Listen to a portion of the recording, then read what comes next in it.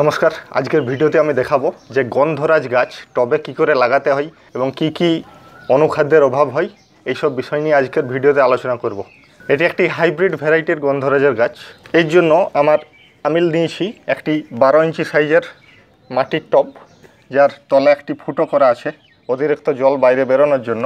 এই টবের ড্রেনেজ হোলকে ঢাকা দেওয়ার জন্য আমার একটা লাগবে ঢেউ খেলানো খোলামকুচি। তো মাটির পাত্রের একটা ভাঙা টুকরো। তো এই টবের তলে যে ফুটোটা করা আছে এর তলে আমি এই ঢেউ খেলানো খোলামকুচিটা ভরে দিচ্ছি। এর উপর আমি কিছু পাথরের দানা ভরে দেবো। এগুলো হচ্ছে পাথরের দানা। এই জায়গায় আপনারা কাকরও ব্যবহার করতে পারেন।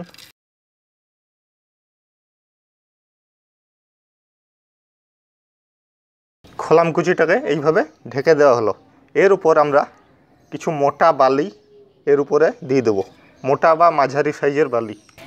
এইভাবে পাথরগুলিকে ঢাকা দিয়ে দিতে হবে আমাদের। এতে কি হবে, এই যে বর্ষাকাল আসছে অতিরিক্ত জল টবের মধ্যে জমে থাকবে না। টবের ড্রেনেজ সিস্টেম খুব ভালোভাবে তৈরি হয়ে গেল।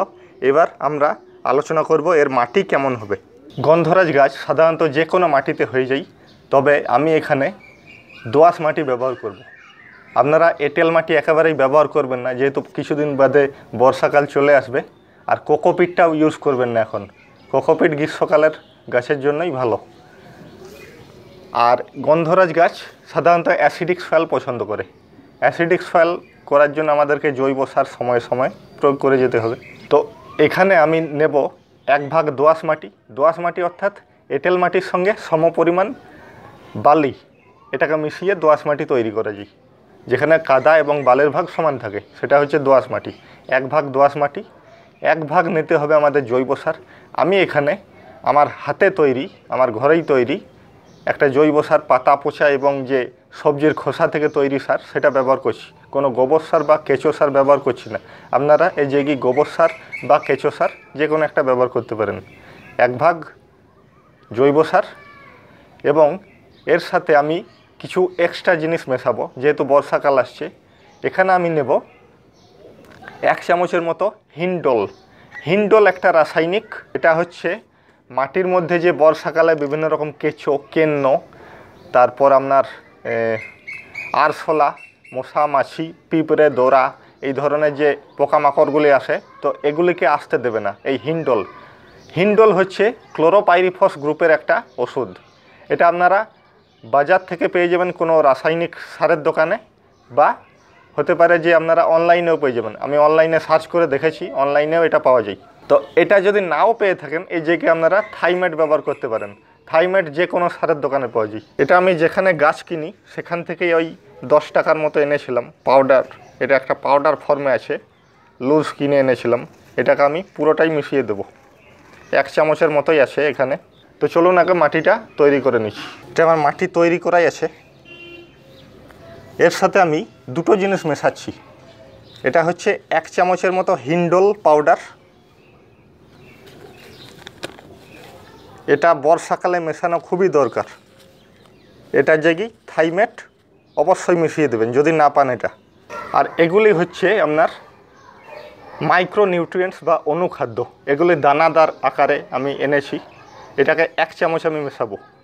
এটা যদি নাও থাকে কোনো ব্যাপার নেই, আর থাকলে খুবই ভালো। এবার ভালো করে আমি মাটির সাথে এই দুটো উপাদানকে মিশিয়ে দিচ্ছি। এখানে আরেকটা জিনিস আমি বলতে ভুলে গেছি, এর সাথে আমার 1 মুঠো নিম খোলও মেশানো আছে। তো 1 ভাগ দোআঁশ মাটি, 1 ভাগ জৈব সার, 1 মুঠো নিম খোল, 1 চামচ অনুখাদ্য এবং 1 চামচ হিন্ডল পাউডার বা থাইমেট। এবার আমরা এই টবটার ভিতরে মাটিটাকে একটু হাত দিয়ে চেপে চেপে ভরছি এইভাবে, যাতে ভিতরে কোনো বাতাস জমে না থাকে। এটা আমি প্রত্যেক গাছের ক্ষেত্রেই বলি, যখনই আমি টবে কোনো গাছ লাগাই, ভেতরে যাতে কোনো বাতাস না জমে থাকে।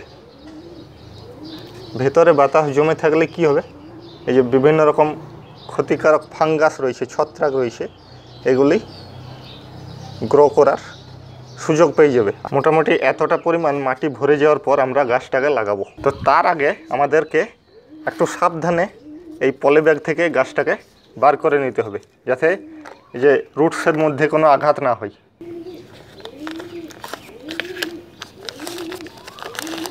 এর মাটিটাকে আমরা সরাবো না, যেমন আছে তেমনি রাখতে হবে। গন্ধরাজ গাছ একটু সেনসিটিভ টাইপের গাছ, একটু বেশি আঘাত হলেই এটা কি করে ফুলের যে কলি আছে সেগুলো ঝরিয়ে দেয় এবং গাছটাও দুর্বল হয়ে যায়। এইভাবে টবের মাঝামাঝি বসাবো, বাকি মাটিটা ভরে দেব। তো গাছটাকে লাগানো আমার হয়ে গেল। এবার আপনারা সবাই জানেন এর উপর আমরা জল দিয়ে দেবো, মাটিটাকে পুরোটাকে ভিজিয়ে দেব যতক্ষণ না পর্যন্ত অতিরিক্ত জল এই ড্রেনেজ হোল দিয়ে না বেরিয়ে যায়। পরে একটা লেয়ার আমাদেরকে ফাঁকা রাখতে হবে টবের জল সার দেওয়ার জন্য। তো প্রচুর পরিমাণে জল লাগবে, তো এইভাবে আরও আমাদেরকে জল দিতে হবে। আমি পরে আবার দিয়ে দিচ্ছি।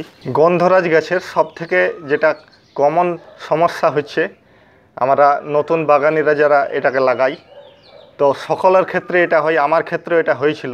তো সেটা হচ্ছে ফুলের কলি ঝরে যাওয়া। ফুলের কলি প্রচুর আসে এই গাছে, কিন্তু ফুলটা পুরোটা ফুটে না, তার আগেই ঝরে যায়। এটা একটা কমন প্রবলেম গন্ধরাজ গাছে। এটা কি কারণে হয়, কিভাবে এটাকে নিবারণ করব সেটা নিয়ে আলোচনা করছি। যেহেতু আগেই বললাম গন্ধরাজ গাছ অ্যাসিডিক সয়েল পছন্দ করে, তাই মাটিটাকে আমাদেরকে অ্যাসিডিক রাখতে হবে। অ্যাসিডিক রাখার জন্য সময়ে সময়ে জৈব সার প্রয়োগ করতে হবে। আর যদি মাটিটা একটু অ্যালকালাইন বা ক্ষারীয় হয়ে যায়, এতে কি হবে, এই যে ফুলের কলিগুলি রয়েছে এগুলি ঝরিয়ে দেবে।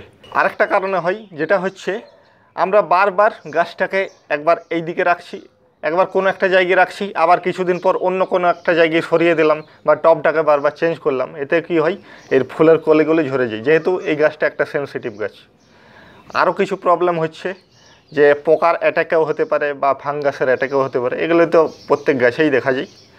আরও কিছু হতে পারে, গাছের মাটি যদি খুব বেশি ভিজে যায় বা খুব বেশি শুকনো থাকে, এক্ষেত্রেও এই ফুলের কলিগুলি ঝরে যায়। আমাদেরকে এই টবের মাটিকে সবসময় ময়েস্ট রাখতে হবে, ময়েস্ট অর্থাৎ আর্দ্র। গাছের মাটি আর্দ্র কীভাবে থাকবে, কিভাবে আমরা চেক করব, এটা নিয়ে আমার একটা ভিডিও করা আছে আমার চ্যানেলে, আপনারা প্রয়োজনে দেখে নিতে পারেন। কি কি খাবার দেব এই গাছে। এই গাছ জৈব সার আপনারা সময়ে সময়ে দিয়ে যান 15 দিন বাদ বাদ। আর যদি আপনাদের কাছে অনুখাদ্য বা মাইক্রো নিউট্রিয়েন্টস দানাদার আকারে বা লিকুইড আকারে থাকে তো খুবই ভালো, এটা মাসে মাসে একবার করে দিয়ে যান। এতে কি হয়, এই যে পাতা সাদা হয়ে যায় বা হলুদ হয়ে যায়, শিরাগুলি সবই থাকে কিন্তু পুরো পাতাটা সাদা বা হলুদ হয়ে যায়, এটা আয়রনের কারণে হতে পারে। আর যেহেতু বর্ষাকাল আসছে, বর্ষাকাল আসুক বা যে কোনো ঋতুই আসুক না কেন, প্রতি মাসে একবার করে 1 চামচ করে আমরা নিম খোল মিশিয়ে যাব, এটাও গাছের পক্ষে খুবই ভালো। আর এই যে হিন্ডল বা থাইমেট পাউডার, এটাও আমরা মাসে 1 চামচ করে মিশিয়ে যাব। এতে কী হবে, কেঁচো, কেন্ন, দোরা, পিঁপড়ে বা আরশোলা, মশা, মাছি, সাপ, ব্যাং, টিকটিকি, গিরগিটি মাটির মধ্যে কোনোটাই আসবে না। আর একটা বর্ষাকালের কমন সমস্যা হচ্ছে যে কোনো গাছে মাটির মধ্যে বা এই যে পাতার মধ্যে ফাঙ্গাস লেগে যাওয়া। এটার জন্য আপনারা 15 দিন বাদ বাদ, ফাঙ্গাস লাগুক বা নাই লাগুক, কোনো একটা কন্ট্যাক্ট ফাঙ্গিসাইড, যেমন সাপ আছে, এটা SAF সাপ, এটা আপনারা প্রতি 15 দিন বাদ বাদ 1 চামচ বা 2 গ্রাম 1 লিটার জলে মিশিয়ে প্রতি 15 দিন বাদ বাদ স্প্রে করে দেবেন। এতেও এই ফাঙ্গাস ঘটিত সমস্যাগুলি আর থাকবে না। আর গাছটা কোথায় থাকতে পছন্দ করে, ফুল সানলাইট পছন্দ করে। ফুল সানলাইট বলতে গ্রীষ্মকালে আমরা অনেকে কি করে রোদের মধ্যে রেখে দিই, সেটা কিন্তু ফুল সানলাইট বলে না। ফুল সানলাইট যেখানে সূর্যের আলো আসবে, তীব্র আলো আসবে না কিন্তু উজ্জ্বল আলো আসবে। বর্ষাকালে আপনারা এই গাছটাকে ফুল সানলাইট, বর্ষাকাল বা যে কোনো ঋতুতে যেখানে সূর্যের তীব্র আলো আসে সেখানে রাখতে পারেন, কোনো অসুবিধা নেই। তবে এই গ্রীষ্মকালের ক্ষেত্রে আপনারা তীব্র আলোর মধ্যে কোনো দিনই রাখবেন না। এতে কী হবে, পাতাগুলি জ্বলে যাওয়ার সম্ভাবনা থাকতে পারে। ধন্যবাদ।